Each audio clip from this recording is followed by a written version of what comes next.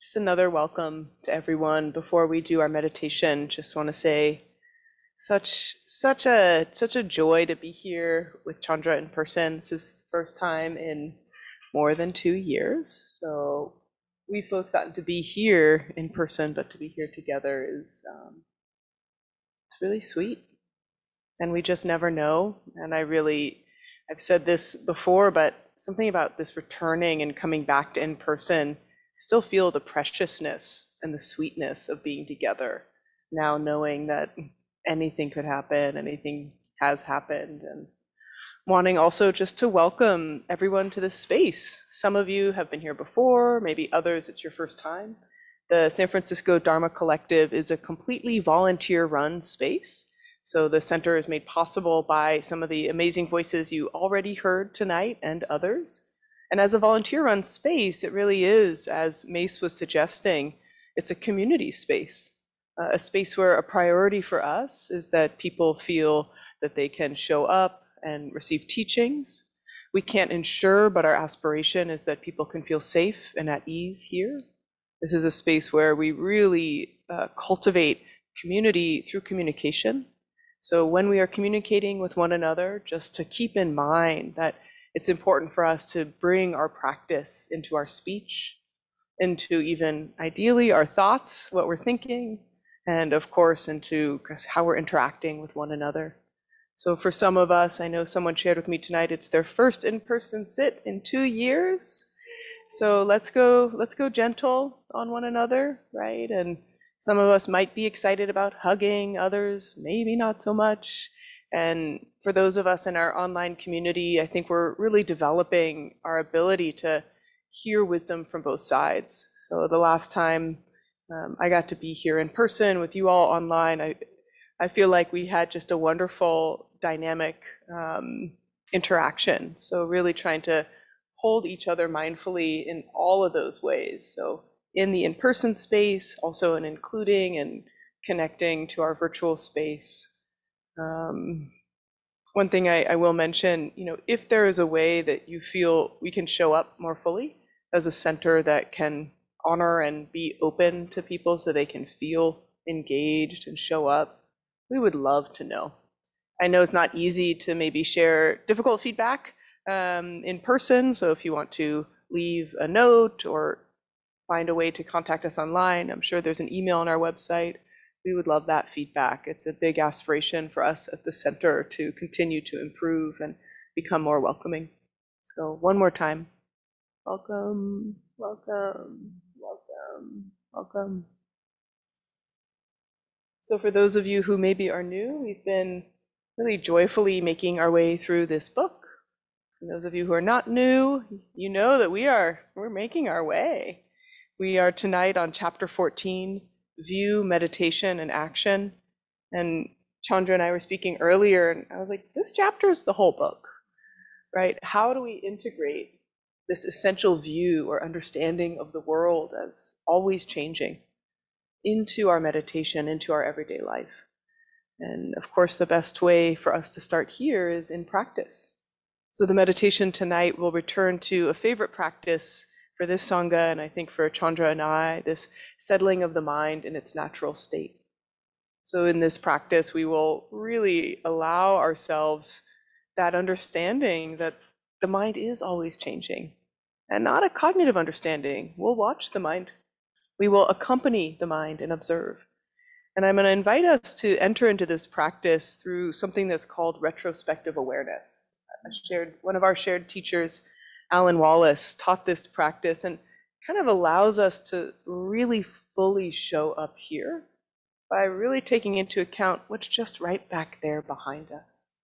So bringing ourselves into a full presence by kind of recalling what has led up to us being here together in this day. So that's your sneak preview. For those here in person, if there's anything you need to be comfortable, there are cushions, there are blankets. Please feel free to get them as we get started, settled. And for those of you at home, grab your kitty and your blanket and your tea nearby. One thing we will ask is there's a bathroom and water in the back, but please wait until after the sit if that's something you'd like to engage with. There will be someone coming in probably 20 minutes from now. If the door opens, I know it can be a little startling just to know we have our fearless public education warrior over there. Nothing's going to get past Mace. So even if the door is disturbing, know that you are, as relatively speaking, safe here with us. Absolutely. Mm-hmm.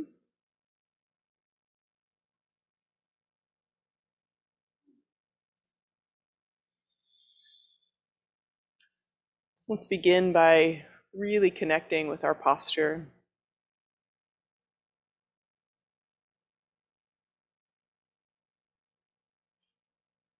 It's so wonderful to have this opportunity to engage with the physical body as we enter practice. Not only is it helpful for our comfort, but it can be instructive for our mind. If our body can find a posture of ease, of vividness, that can be a way that our mind can settle into that very same state.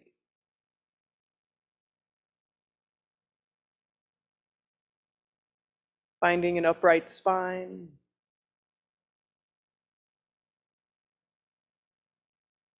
and feeling a sense of ease, relaxation through the front of the body.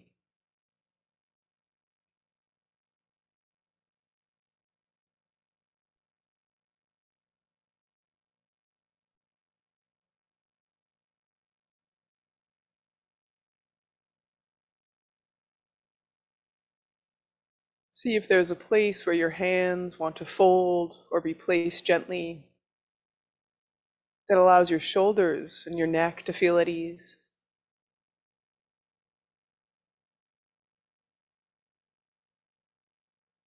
Notice how your head is sitting gently on top of your neck.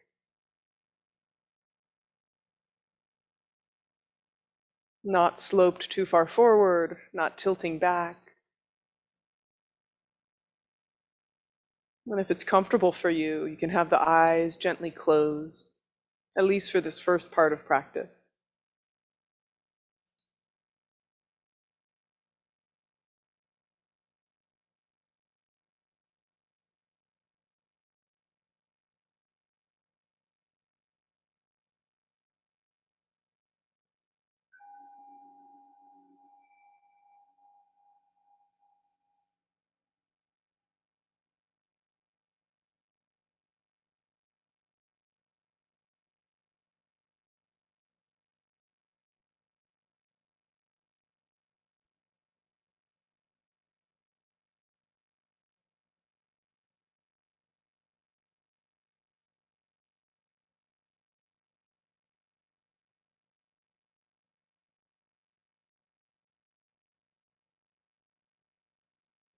And spend a couple more moments here settling the body into a natural state.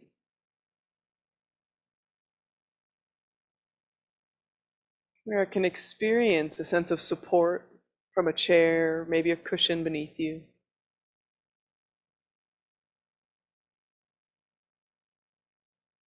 And inviting a quality of stillness, even amid the subtle motions within the body.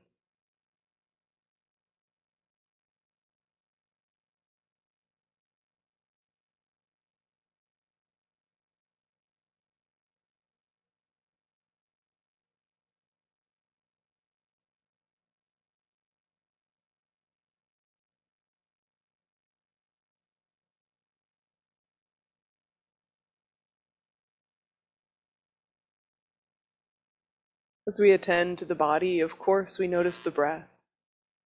Its gentle undulations through inhale and exhale. And so to help us settle the inner narration of our mind, let's focus more deliberately on the breath. Noticing the breath as it travels in. Noticing the breath as it travels out.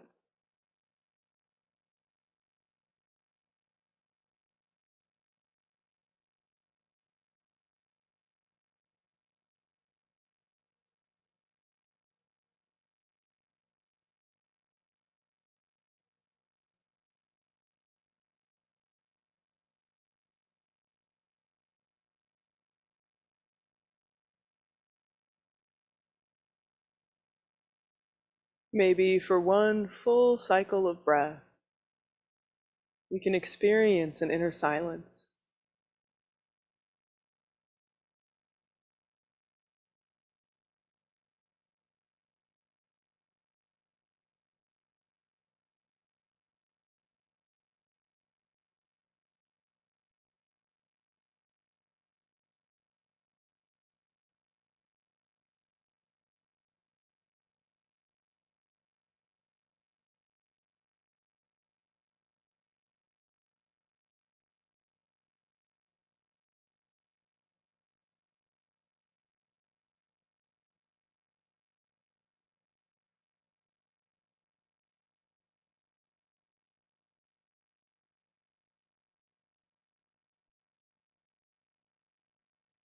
Of course, we will have all already noticed our mind. Let's take a moment here and invite a quality of spaciousness and openness to the mind. Pouring our attention and awareness fully into the body and breath, as though we were saturating all of our attention and awareness with the body.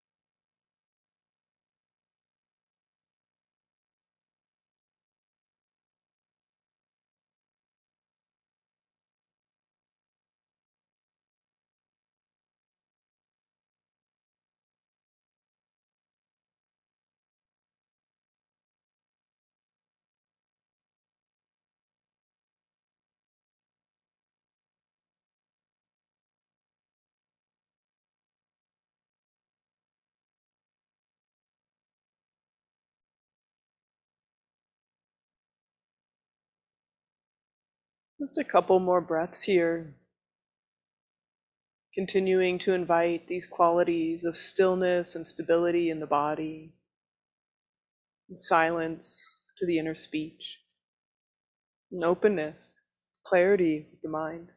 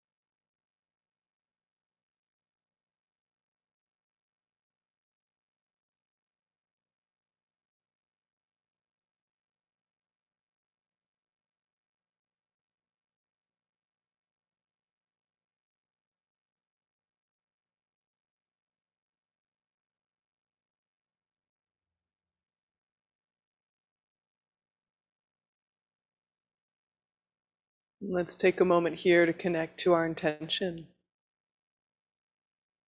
for gathering here as Sangha,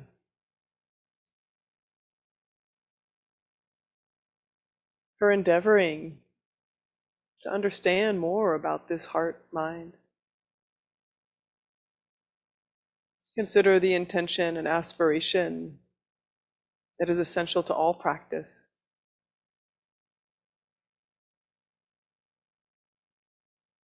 That we dedicate ourselves to waking up for the sake of all beings.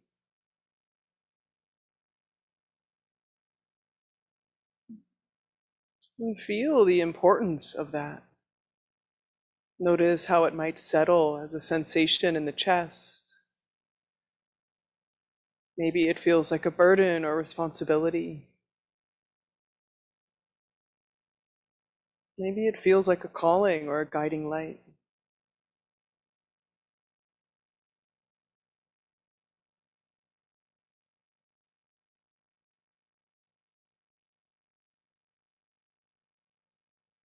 Consider igniting or fanning the flame of this aspiration.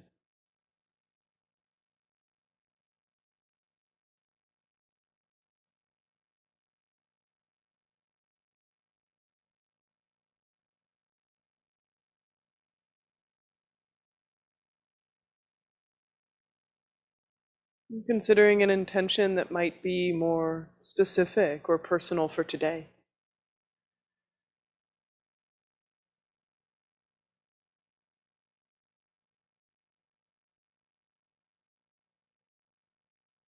This intention could be so simple,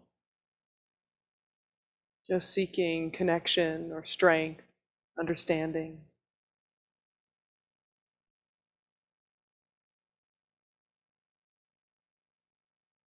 Consider your motivation and allow a single word or phrase to enter the heart and mind.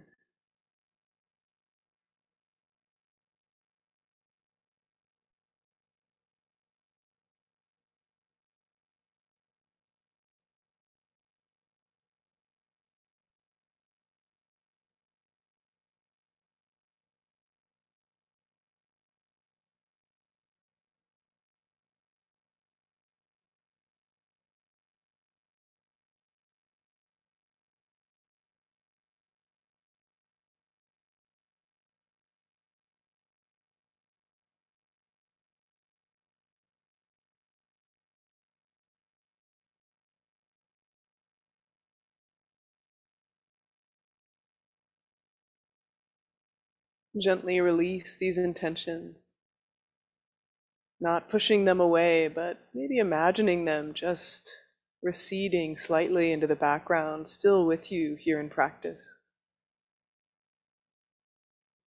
And we'll shift now more to the memory and imagination.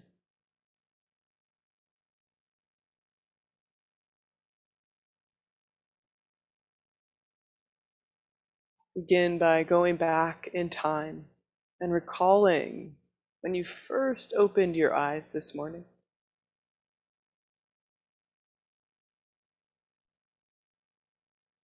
Maybe it was light or still dark out. Can you recall what you saw around you? Do you recall the quality of your mind, feelings, emotions, maybe your first thought? How did it feel to be in your body?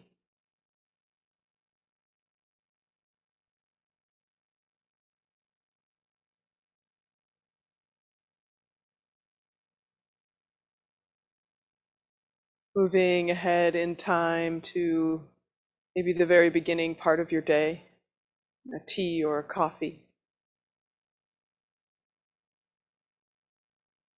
See if you can choose just one moment.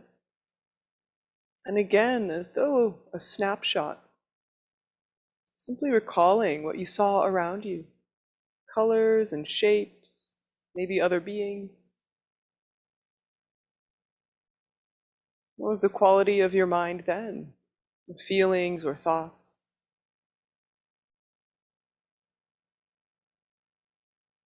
Do you remember what it felt like in your body?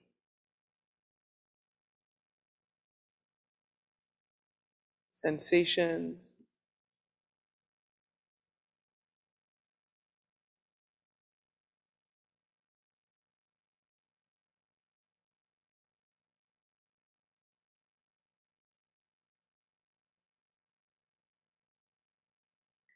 As much as possible, don't get engaged in analyzing or stories. Just a snapshot of recall.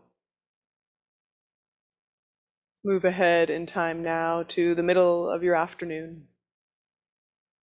Maybe it was busy and full, maybe quite spacious. Choose just one moment. What were you seeing? What were you thinking and feeling? How was it to be in your body?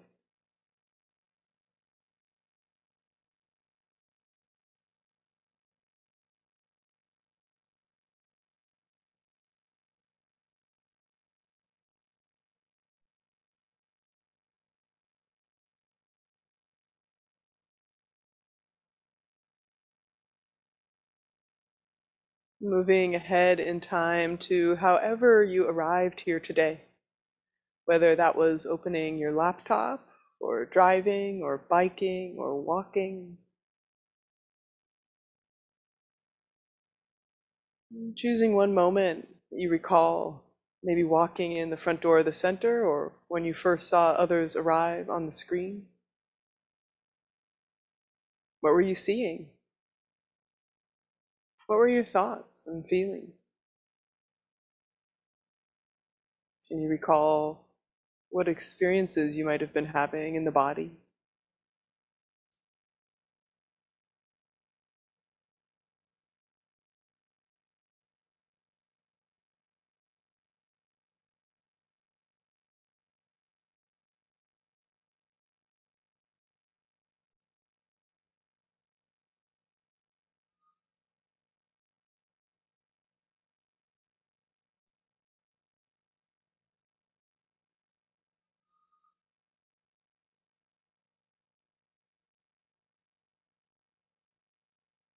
Moving ahead in time once more to this very moment. Fully arrived here. Noticing maybe the quality of light or shadow behind your eyelids.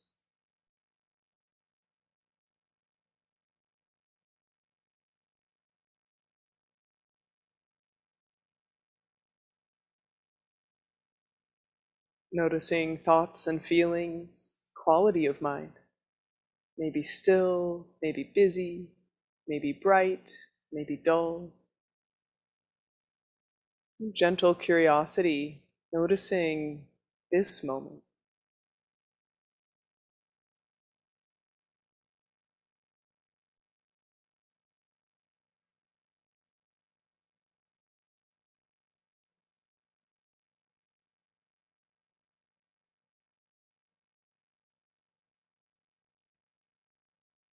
And once again, saturating our attention and awareness with the body. How is the body right now?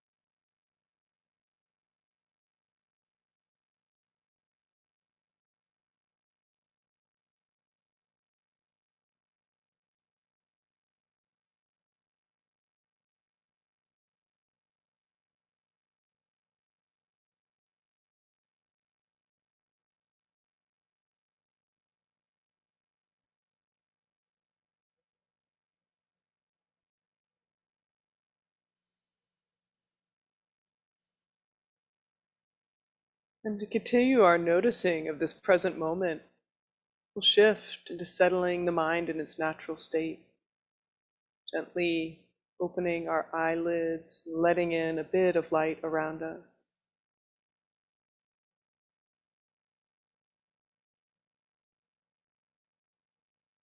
And as though we were leaning back in our mind,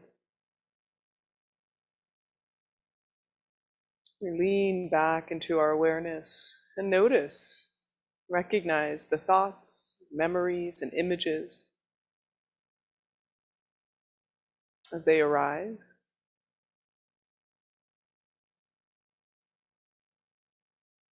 And with our clear mindfulness, not engaging with these thoughts, not getting taken for a ride.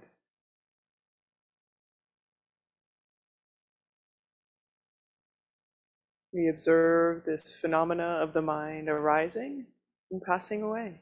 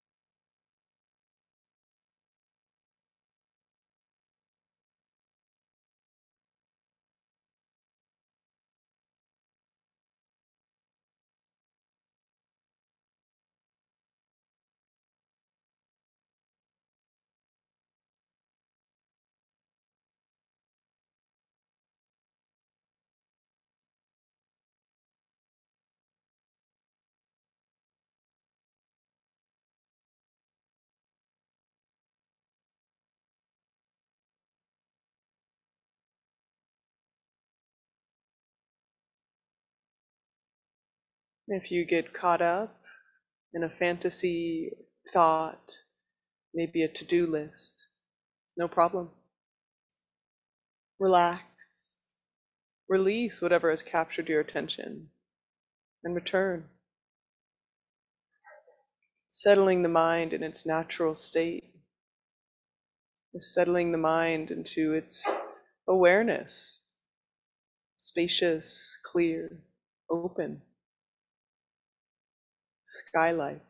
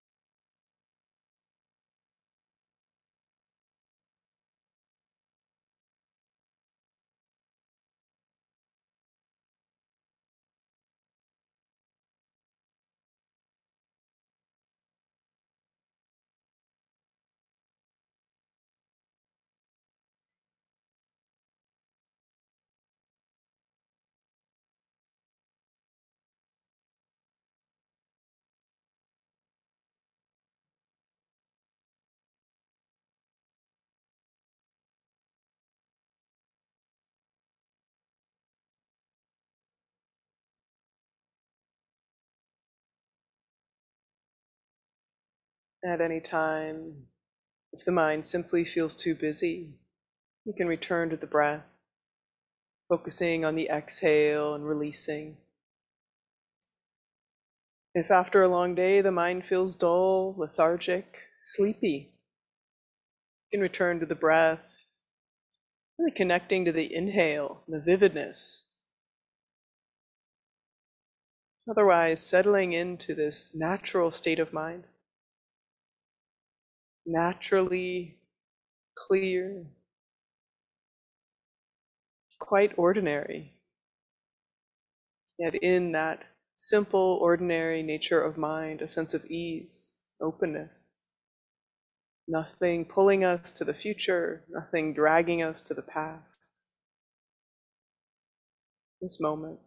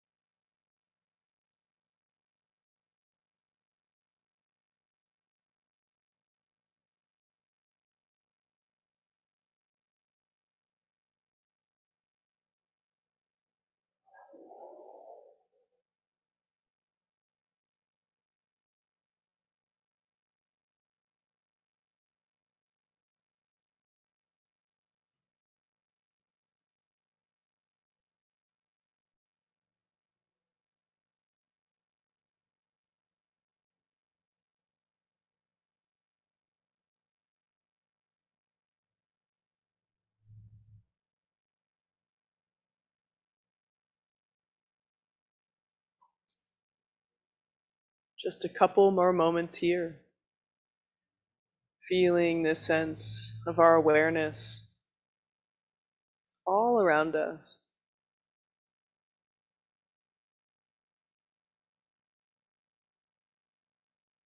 Anything that passes through the mind has all the space it needs to come and go.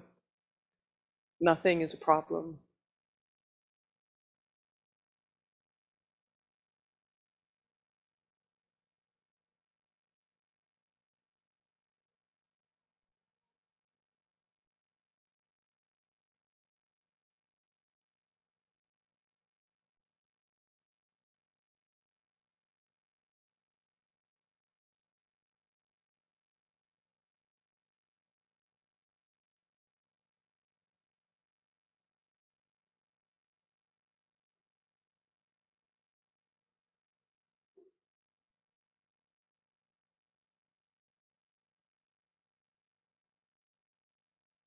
Gently allowing our eyes to close.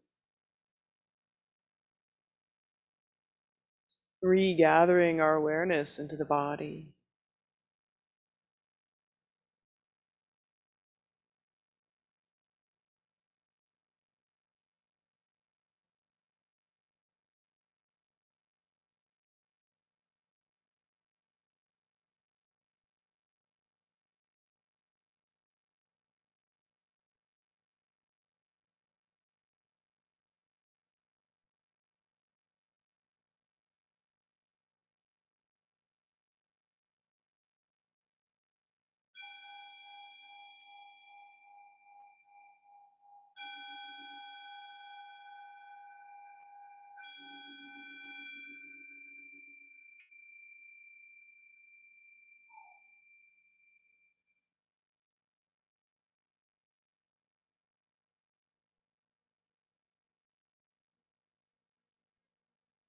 Thank you for your practice.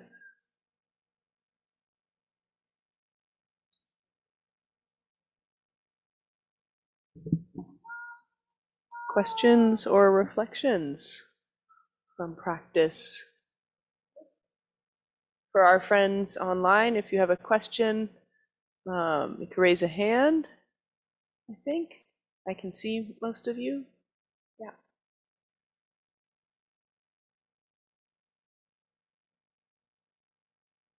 For our friends here, if you have a question, we might ask you to come. And I heard this mic doesn't come out so well, so I want to that one out.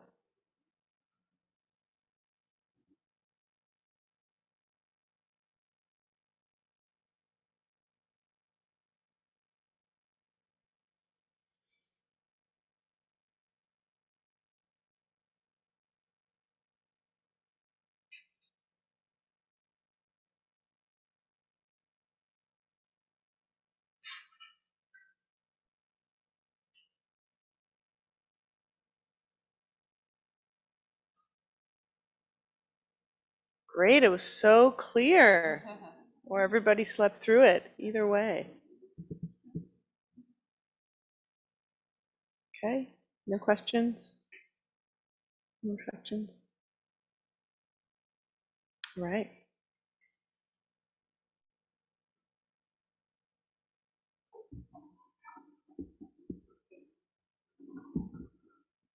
Thank you. That was beautiful. It's really good to be here. Second time in person. It feels good. I didn't realize how much I missed being around people and practicing together. I'm kind of an introvert, so I liked a lot of the quietude of the pandemic, but I did miss this. So I'm happy to get to come here. I don't get to come across the bay every week or every time I teach, but when I can, I will. Eve lives, in the neighborhood for the most part, and I live in Berkeley, so I have to plan ahead. But it's a pleasure to be here, and I'm looking forward to the opening the house, opening the house on May 21st. Is it okay if I share a little bit about it? So Eve will guide a meditation, and I have gathered some friends together. One of my hobbies is to play music and do kirtan. Yeah, and we have some Buddhist mantra meditation, and Hindu stuff too. And I found a great tabla player, bassist, and maybe guitar, but I've got harmonium and I'll be singing.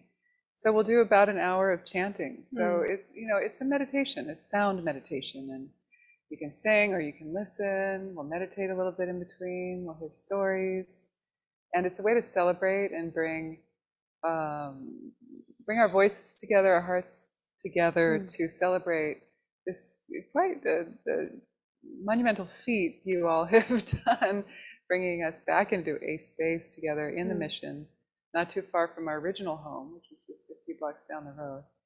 And so that's going to be my contribution. I'm looking forward to it. We've had 2 practices already, and I'm having so much fun. I think you're going to love it. We have some chants to Tara and to Buddha, and to Krishna, Amitabha. It's going to be a wonderful smorgasbord of sound meditation. So today, as Eve said, we are on this really rich chapter 14, page 195. If you have the book, On the Path to Enlightenment, Heart Advice from the Great Tibetan Masters. First checking in, how's the sound online? Everything okay? All right, good. So this is a really wonderful chapter. I think we'll probably spend a while on it, most of May, maybe even. It's really up to Eve, but it's not that, it's kind of long. Wow. Yeah, this is a good juicy one. So this is a common phrase, view, meditation, and action, or sometimes it's called conduct in the Tibetan Buddhist tradition. View is ta or tawa in Tibetan. It means how do we see the world? How do we see our mind? How do we understand reality? You know, the view is like, it's like looking at a map before you go on a trip. Like, what's the view? What's my view? How do I see the world? Where are we going? Where do we want to go? Where are we right now? And so the view is about understanding emptiness, about understanding karma, about understanding like cause and effect, like these basic foundational Buddhist teachings that are so commonly shared. Four Noble Truths, Eightfold Noble Path, many of the stuff we've talked about over and over again. And there's a little request on the screen for maybe Noam to decline or enable. Okay, so tawa is the view, and that's our perspective, really. What is our perspective? Tawa. It literally, tawa, it can also be a verb to see. So it's like, how do you see? How do you see the world? How do you see your inner world? Is it clear? Is it foggy? You could say T-A and then W-A. You could just say ta or tawa as a noun. Yeah, tawa. And then meditation is gom or gompa. If any of you have been in a Tibetan monastery, often their monasteries are called gompa, right? Gompa basically means a place you gom. A place you gom, which is to meditate, to familiarize yourself with practice, literally familiarize. So gom or gompa, that's a noun. And that can be everything from mindfulness of the breath, meditating on karma, you know, the 4 thoughts that turn the mind. Everything we do is a form of meditation. It can be non-discursive, like emptying the mind, releasing distraction. All of those practices are more non-discursive meditative practices. Or it can be discursive meditation practice, where you're actually using the mind to transform the mind, like we did with Feeding Your Demons, right? We use the mind to meet, dialogue with, heal those aspects of ourselves that we would normally repress or turn away from, the so-called demons, the blocks in our life. So that is using the mind to transform the mind, tonglen, sending and receiving, using the mind, metta, mantra recitation, using the mind to transform, to heal the body-mind, come back home. So discursive forms of meditation, gompa, non-discursive forms of meditation, gompa, all valid, all beautiful, all effective at different times in our lives. Sometimes we need to empty the mind, sometimes we need to use the mind because it's so full and active. Have you felt that? Like sometimes it's just practically impossible to empty the mind. Like what? So you can use the mind and use the energy behind that distracted or busy mind and actually channel it. Chant mantra instead of trying to empty with the mindfulness of the breath or something. So Gompa has many different techniques, all the way from foundational to advanced to foundational, everything in between. And then the third, action or conduct. It's like, how are we in the world? How do we bring the Ta and the Gom, the view and meditation, into our behavior, into our relationships, into our work, into our life, and bring it off the cushion into the world? It's classic sayings. And that word is chudpa. It sounds like the chud, like the practice of the bell and the drum that we do, but it's a different chud. It's I won't go into the nerdy etymology of it, although you like etymology, right? We have some etymology geeks in the room too, I think, maybe not just me, but yeah, it's just like, it's aspirated, it has a D ending, but it's a lower, it's a ch, not a ch, which means to cut or sever. This means action, ch means action or behavior or conduct. And so that is ethics. It's how are we kind? Are we speaking truthfully? Are we abstaining from causing harm? Not taking what isn't ours? It's virtues, non-virtues, ethical discipline, all of these foundational teachings are a part of conduct. But ultimately also really what it is to be imbued with compassion. Right? So we might not always be perfect, or we might stumble and do the wrong thing, but as much as possible we're trying to bring a compassionate heart into our speech, our actions, and our thoughts. So that's really the teaching of conduct. So there's an overview. Okay, so the first section is great, but I'm really drawn to go to number 2, Atiśa, on page 196. There are a lot of different quotes we could pull on. We're probably not going to do every class. We'll see. So on page 196, I'd love to read this kind of short, beautiful teaching on Ta Gom Chö, view, meditation, behavior, action, by Atiśa, the great teacher from India who brought the Lojong mind training teachings to Tibet. Yeah, he's our man, really, isn't he? He's our man. He's our man. What's really cool about Atiśa is he was really influenced by Noble Tara, Mother Tara, Tarama, Mother Tara. She was like a guardian angel for him. She came to him in visions and dreams, and is the one who said, "Go to Tibet, you'll benefit many beings." So Tara is a very important figure in my life. She's a Buddha, Buddha of compassion. There's green Tara, red Tara. Do we have a Tara here? I was trying to see. No. Well, maybe we could get one. Get one. I might have one I could lend to the center. Okay, so here's what Atiśa said about view, meditation, and conduct.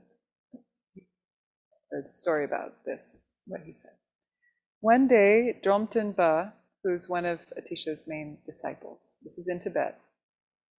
One day, Dromten Ba asked Atiśa, "Is it possible to attain Buddhahood only by meditating on the view of emptiness, shunyata?" Atiśa replied, "In whatever you see and hear, there is nothing that doesn't come from your mind. To recognize that mind is empty awareness, devoid of any substance, is the view." So that is really the main part of the view. I'll read that again. To recognize that mind is empty awareness, devoid of any substance, is the view. I'll unpack this after I read the whole thing. Okay. To continuously maintain that recognition without distraction is the meditation.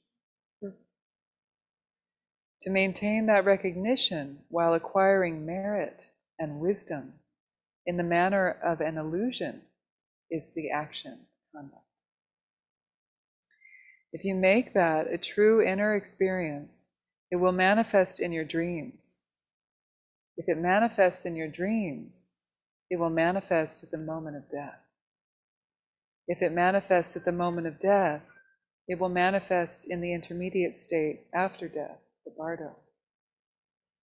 in that case, you will be sure to attain the supreme accomplishment, or Buddhahood. Oh, that's a good one, isn't it? I think it's great. There's so much in there. So in whatever we see or hear, really whatever phenomena appears to our senses, not just seeing and hearing, but smelling, tasting, touching. And also they say in Buddhism, Buddhist psychology, that the mind is the sixth sense. So whatever comes through the five senses of the sight, smell, taste, oratory, or the ears, I'm going olfactory, no, gustatory, tactile, and then that filters in through the mind. So that is why they say that is the sixth sense, because we're filtering all those other senses through the mind or the brain, and then we experience the world. So he's saying that whatever we see and hear and so on, there is nothing that doesn't come from your mind. So we can't take that too literally. Obviously Eve didn't come from my mind, not even my womb. Impossible. Not in this life. True. Thank you. But all of my appearance, all of the things that I perceive, the sounds, the beautiful being next to me, everybody, taste, and so on, filters through, and I experience it. I can't separate that from my mind. I have to experience that through my mind, not through Eve's mind, not through Mace's mind, not through Pamela's experience. No. You are all experiencing the world through your unique experience, your karmic makeup, your mind. And so in that way, all of the appearances, my voice, it is coming from my mouth into your ear, but ultimately you are experiencing it within the space of your mind. You see that's what that means. And then he says to recognize that mind is empty awareness, devoid of any substance, is the view. So then we get to like what Eve was leading us to, is that experience of settling the mind in its natural state, where we can maybe have glimpses or tastes of, at the end of the meditation was so beautiful. It's like at a certain point you said sky-like. I was like, oh, I just love that word. It's kind of like skylight. It's like open the portal, the crown chakra, and let the consciousness roam free in space, sky-like, but also the skylight can come in and permeate through. And so, so we recognize that the mind is empty of awareness, devoid of substance, devoid of substances, maybe not, but devoid of substance, yes. I just took a silly substance in the car, probably on the way over here. So I just feeling pretty silly. But no, I didn't. But empty awareness is like silly mind. It's like you are free. You're free of solidity. You're free of ego, of fear, and the guarding, and the needing to be perfect or right. When you rest in empty awareness, it means that you're free in a sense of the binding nature of karma and fear that comes from that. And so empty awareness is also like luminous awareness, sky-like awareness, skylight awareness. It is that spaciousness, that arising, vibrant, effervescent lucidity that is the nature of your own, my own, your own mind, all of our own minds. And so it's empty. Why? Not because it's an airhead mind, but an empty awareness, not because it's like, numb or checked out. Empty, usually in Dharma speak, when you hear empty, it's a good thing. And it means interdependent. It's co-arising. It's ever effulgent. And an empty fullness. So that's empty awareness. It's not a solid thing. It's empty of solidity. So that is the view. And then to continuously maintain that recognition that mind is empty of solidity and to do that without distraction is meditation. So you don't have to do that while you're just sitting in the SF Dharma Collective or on your cushion. doing that while you're driving, do that while you're talking on the phone, while you're having a challenging meeting. If we can maintain that view while we're talking, listening, moving, walking, even sleeping, that's kind of more advanced work, but then that is the meditative state, really. That's really what the Mavericks talk about, like bring it off the cushion into the world.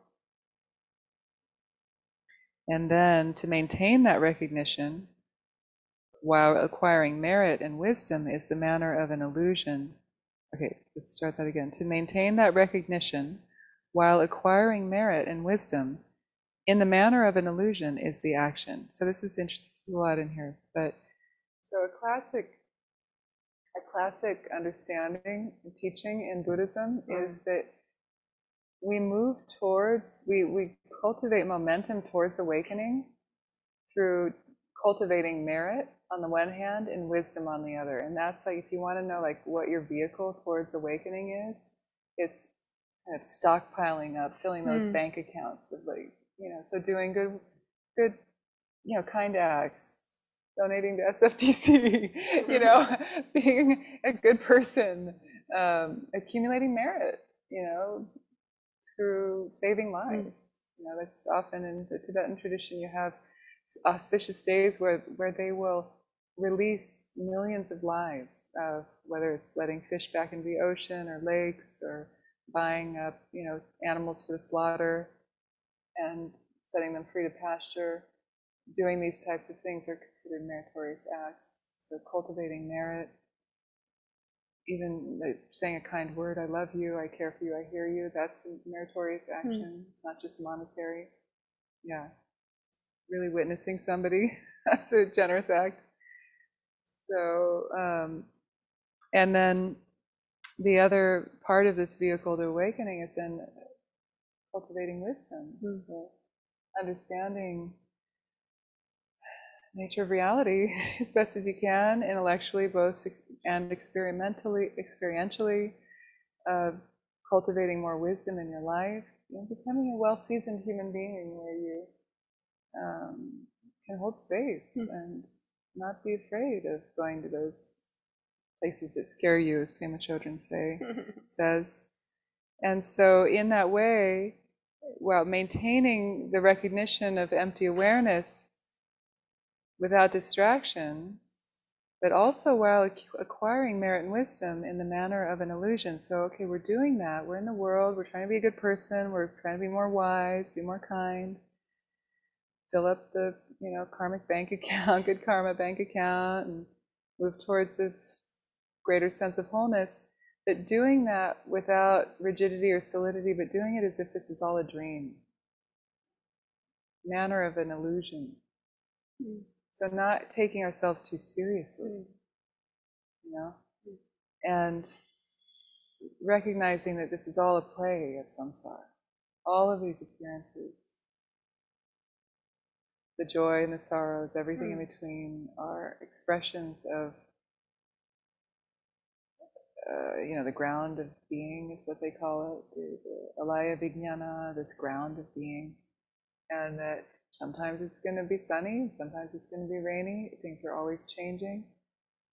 Appearances are like a dream, they're always changing, and they lack solidity. So if you can be in the world with that understanding, be a kind person, be a wise person, but recognize all of this, your actions, my actions are like an illusion, that is conduct. That is the conduct. So you don't have to memorize lists. Get it all right. This is why I love this quote so much. Maybe I'll pause there and see if Eve or other people want to ask questions or make comments about that. Then we can talk about the dreams and all of that. I thought that was a cool statement too. Yeah. How do you think about all that?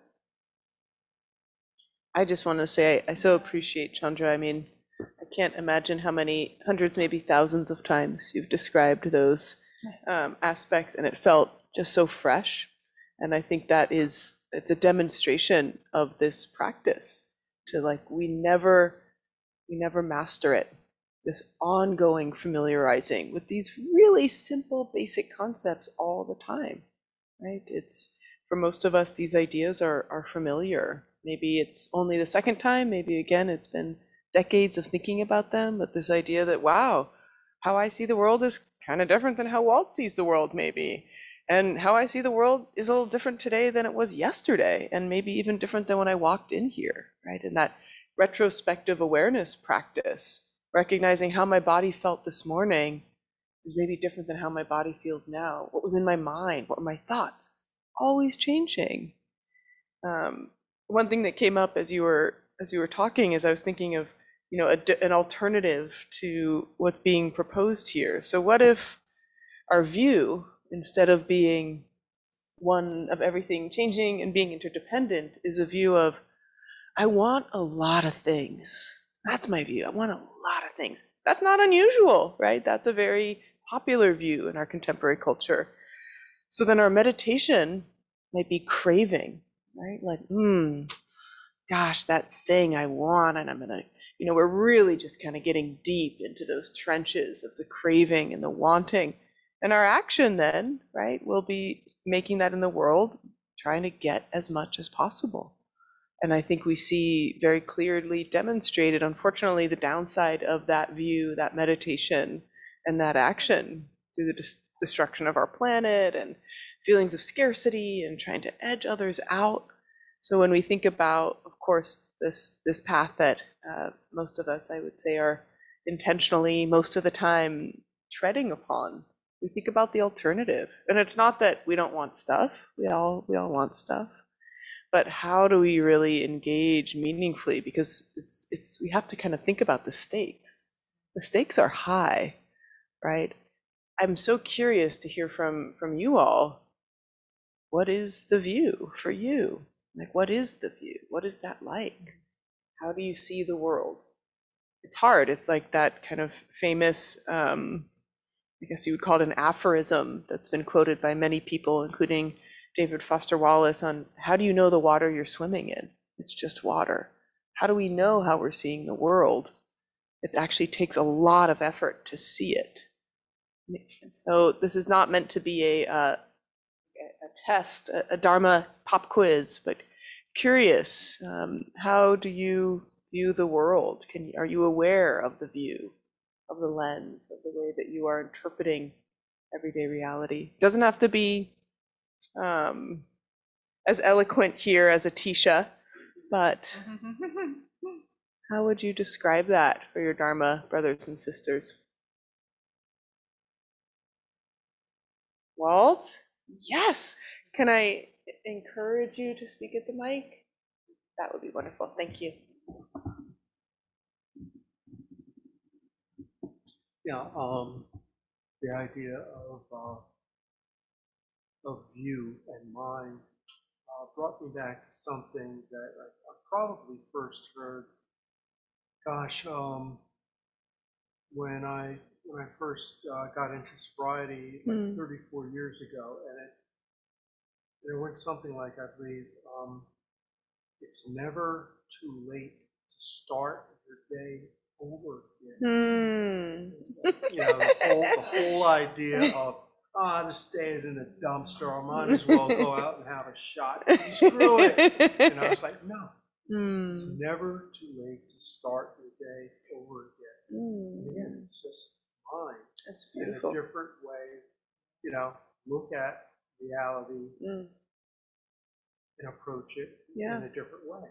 Yeah, beautiful. But that struck me coming out of the meditation. And for 34 years, maybe it's been useful, right? Yeah. Yeah. Thank you. And I think such a beautiful example of the view doesn't have to be any of the words we say. Do I see a hand there? Or is that or just a wall? Thank you, Walt. Okay, I can't read that far. Yeah. So thank you, Walt. Okay.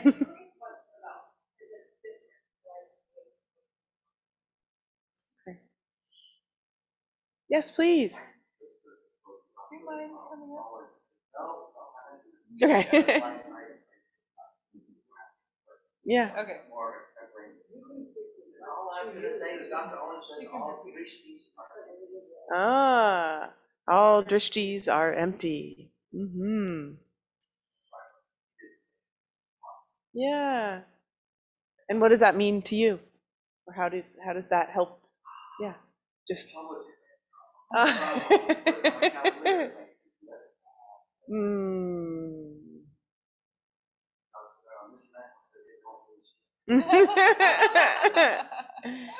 Mm.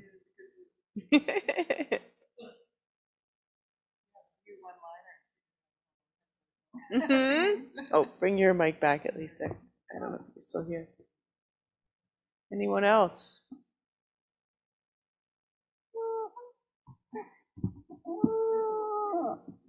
Yeah. Always repeat questions. So if somebody with comments, centralize that.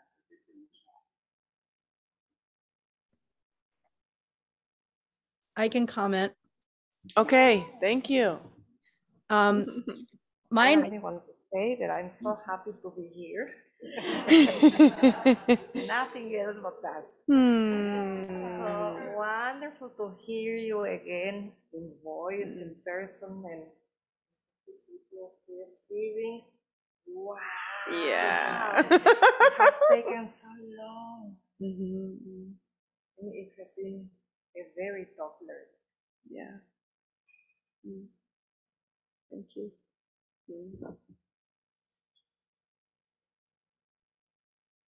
Oh, Brendan. I think Lindsay started to talk there a second Oh, ago. Lindsay, please. Oh, yeah, I was just going to say that my aspirational view is that all beings are bodhisattvas, which I try to hold when someone's driving me crazy, or I just feel animosity toward a random person on the street. I try to hold that view. Beautiful. That reminds me of your everywhere is already a pure land. There's a continuity for you here.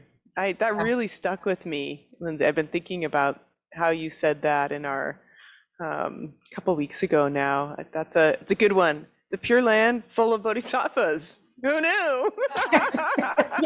yeah, despite appearances.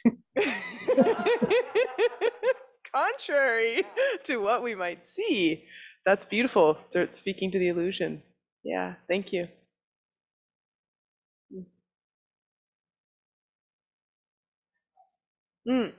Yes, please. The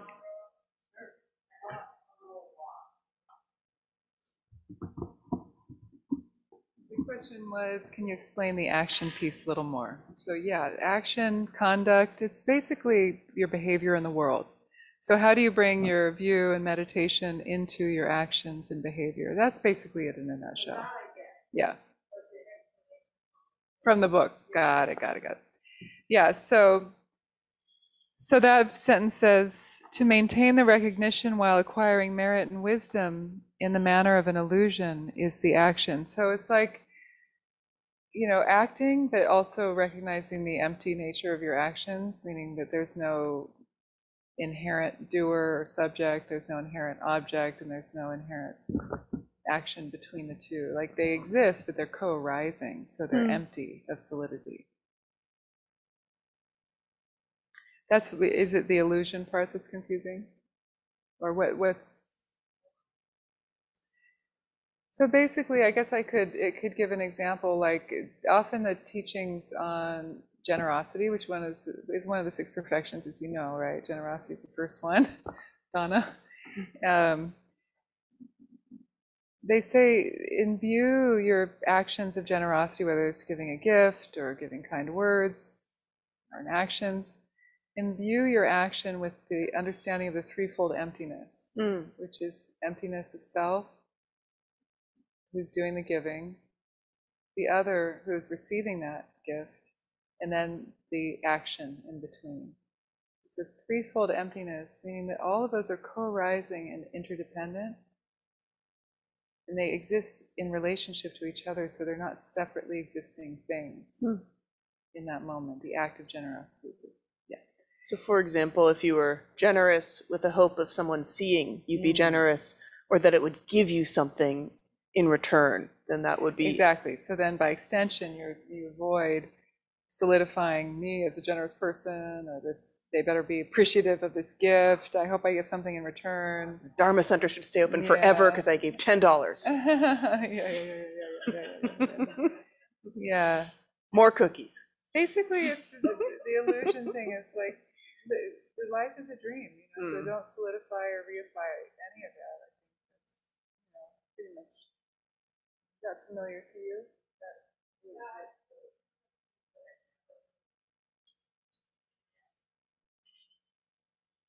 Do you want to go farther? You want to ask, nuance that a little bit so maybe we can help you?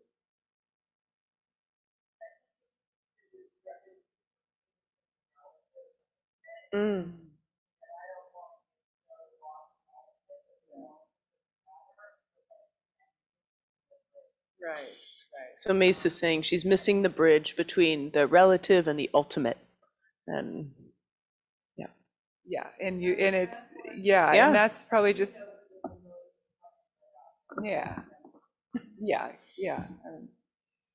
has it just been a decade? Has it been, I think, like this lifetime? It's like 15 years maybe. Yeah. I'm not making fun of your questions. I'm just saying I think we've been going, we've been talking this stuff for a long time for good reason. Yeah.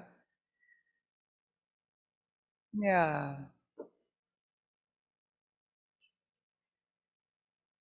It's really almost like a fault of the teachings or the teacher, that hasn't been more digestible for you, I think. Probably more of the fault of the teacher. No, I think it creates the relative and ultimate, it creates such a divide, like the relative's over here and ultimate's over here, whereas actually they're not separate. The relative exists because it's ultimate. Because the relative comes into manifestation because ultimately it's empty of solidity, right? There's even another quote in here by Dilgo Khyentse Rinpoche who says, things can exist because they are empty. They are co-arising and interdependent. That's why birth can happen. Birth can happen because death can happen. None of those things would happen if things weren't ultimately empty of intrinsic existence. So ultimate truth is just emptiness. Like if you peel back the label on ultimate truth, it'd say emptiness. That's all it is. And emptiness is, on the other side, is dependent origination. It's tendril. Basically, emptiness is one side of the coin, tendril is the other. If you want to see the world if you want to see the reality from ultimate perspective, you'd say it's empty of solidity. If you want to see the world from the relative perspective, you'd say it's co-arising, dependent reality, tendril. They're like part of the same reality. They're me, they're you. It's both relative. You are relative and ultimate in the same breath. And in a way, that's what they're saying is, do the conduct, but recognize that everything's fluid and changing. That it's not a conduct here with a label on it that's stuck in solidity and a thing. And then I want to give you a chance to help out. I just think it's so challenging that that bridge, Mace, like it's such a challenging bridge between, at an ultimate level, everyone's already free. But right now, we are suffering. And like so many of us are suffering. And where do we even begin? So then when we think of how do we bring this view and this understanding into action, it can be really, it can be pseudo-paralyzing. If I'm committing every single time I practice to wake up for the sake of all beings, how do I do that? And at an ultimate level, okay, wait, I don't need to because it's already happening, but then at a relative. And so I love this, just that call to the co-arising, and that, I don't know, it's interesting. I think,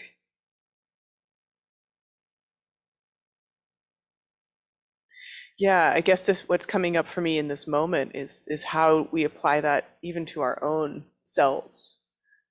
First, right, is, if ultimately I'm at an ultimate level, I'm already the awake being I seek to be. That's nice. And I still need to put my butt on the cushion every day.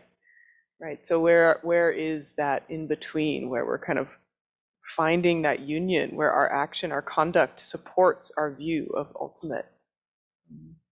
Yeah. Thank you for stirring the pot. I want to say, I'm having an inspiration here that maybe will help you and everybody. Let's take a phrase like, I love you. I love you. You say it, hopefully, not unoften, not too uncommonly. I love you. Okay, what is in that sentence? You have subject, object, and then something, the goo in between, which is the love. So I love you. So when we say that, it's like a relative level truth, right? Like I'm over here and you're over there, and I love you. That's true. But on an ultimate level, there is no I and there is no you. We are one, and it's love. There is love. So those are the two sides of the same coin. Yes, we play in duality, and it's kind of fun, because I get to love you. Maybe you love me. Pamela, don't get jealous. Okay.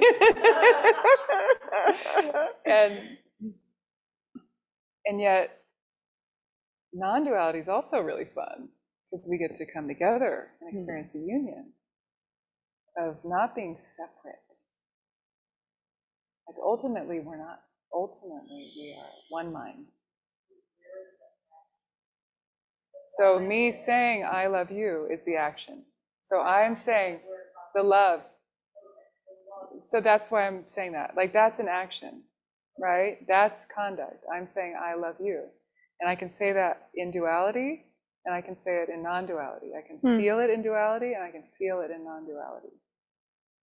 They can both be true at the same time. That's why it's like an illusion. Because in a way, the illusion that I'm over here and you're over there, and that there's an I loving you, there's a Chandra loving Mace, or Noam loving Eve, or whatever. That's the duality. That's illusory. Because ultimately, we are not separate. But if we were walking around fused all the time, it'd be weird and couldn't get anything done. So the action is the love, as I'm loving you. But so experientially, I can say that with the recognition that I'm not separate from you, but I can still feel love for you. And without the view in meditation, it could be a very attached love. Right? Of like, I love you, you're mine. I love you when you're nice. Right? This kind of like it's very contingent. So yeah, beautiful. Yeah, I hope that. You can sit in a dyad with Pam at home and say, I love you. And meditate on that, and feel the relative level truth of it and the non-relative, the ultimate level truth of it.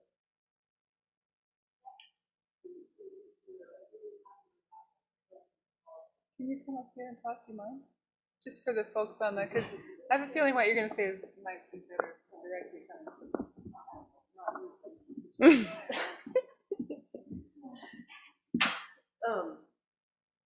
I just think it's important to think about Western psychology because I think it's a big deal in terms of like the teachings that we're studying came from a completely different cultural context and understanding.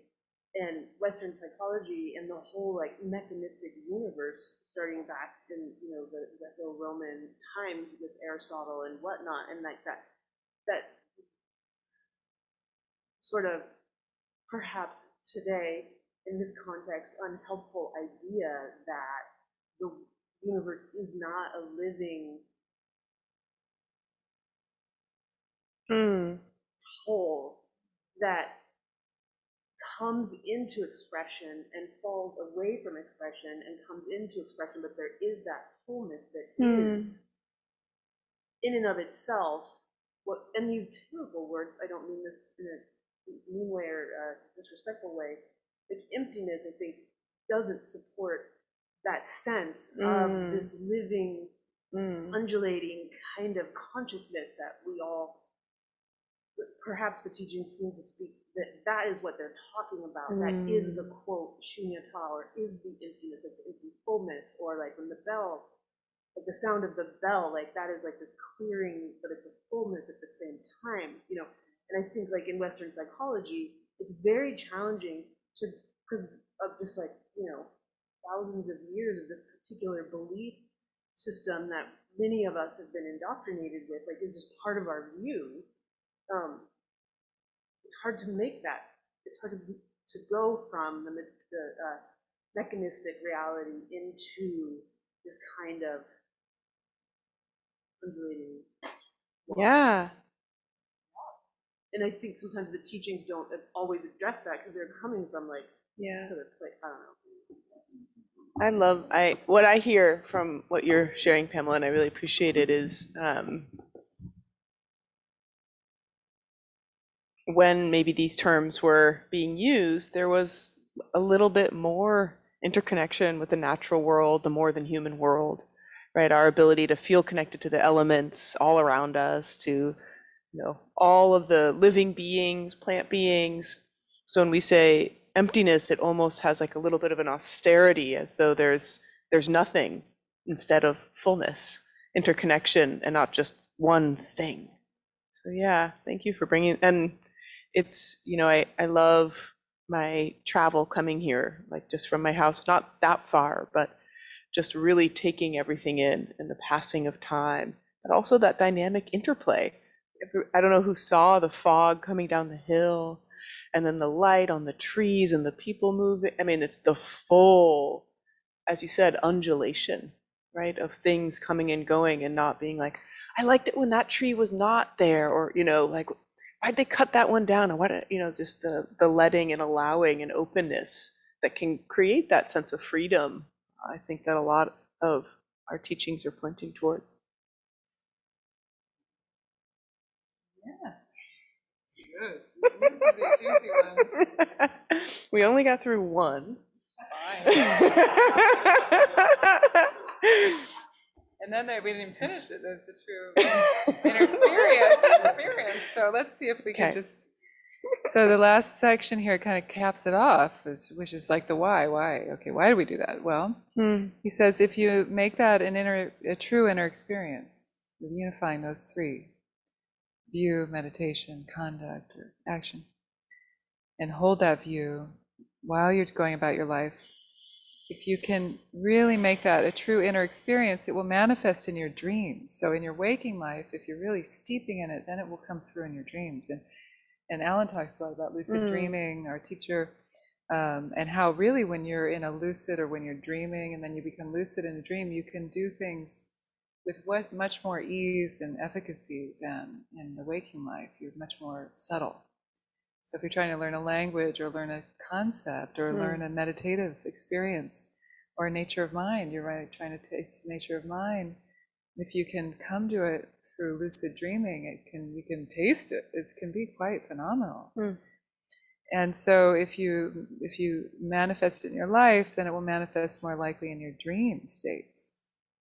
If it manifests in your dreams, then it will manifest at the moment of death, because the moment of death, when we're really releasing from the body and consciousness is kind of releasing from the solidity and the identification of the physical form as being who it is, and it's being released from the density, the veils that are created by being in a body, you have, again, like in a dream state, you have more facility with it, more ease, and more clarity of mind. They say something like consciousness is 8 times more clear, lucid, in the bardo, when it's not fused with the body. And so if you're already training it up in the dream state, then the bardo state, you'll be less likely to reify appearances like gargoyles or demons or scary things or hells as real. You're less likely to grasp onto those and reify them as some real thing and go, ah, but you'll see it as an illusion, as a projection of the mind, as a filter of the karmic imprints that are just cleansing them, off-gassing, you could say, and not reifying them. Then you can come back home to the natural state, what you've been training up on, nature of mind, natural state. So this understanding, this inner experience will manifest at the moment of death, and it will manifest in the intermediary state that follows that moment of death. So there's the death moment, and then there's the experience of the bardo, which is this intermediary state between one life and the next. And in Buddhism, they say this lasts for about 49 days, 7 cycles of 7. And it's the whole interesting process. There's this classic book called the Tibetan Book of Death, the Dead, which is not really what it's called. It's called Bardo Tudro, Liberation Upon Hearing in the Bardo. But to popularize it, Evans Wentz called it the Tibetan Book of Dying, Death, whatever. And so in any case, this bardo is fascinating. And if we can hold the view through even the dying and then the bardo state, then he says, in that case, you will be sure to attain supreme accomplishment. What's the supreme accomplishment in terms of Buddhist speak?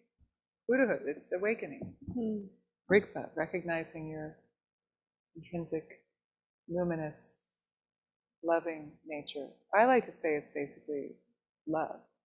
All this other stuff is kind of sterile. But love, that you are love. You know, come back home to love. And so that's the point. What's the point? That's the point. Why do we do this? You write it down. Do you want to dedicate our merit? Oh, okay. I knew it would pass quickly, but that was really lightning. Okay.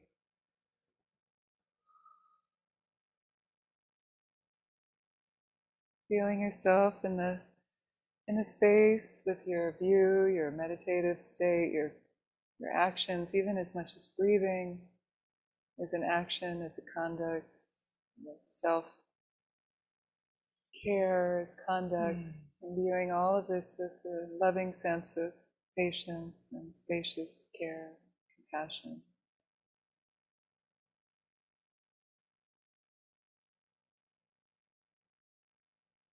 Recognize that we are not separate, and through that connection, we dedicate any positive energy of our practice for the unfoldment and the health and well-being and the liberation of all beings everywhere. Don't forget to include yourself there. Like a drop of water releasing into the vast ocean, our dedication of our small amount of merit. When we dedicate it, it fuses with the vast ocean of positive energy and becomes limitless.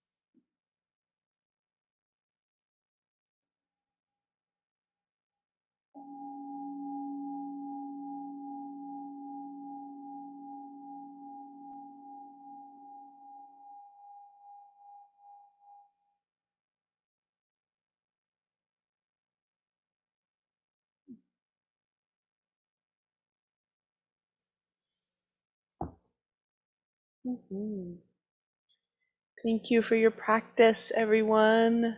So wonderful to be here. See you next week for more. And yes, definitely please tell all your friends about the 21st. It's a Saturday, just for the record. I think Teague might be doing something too, maybe. I don't know if it's confirmed. Should I not say that? Did I say that too soon? Oh no. Oops. There will be fun. There will be fun. Fun will be had. Celebration. Yeah, come and see the surprise offerings from other people as well.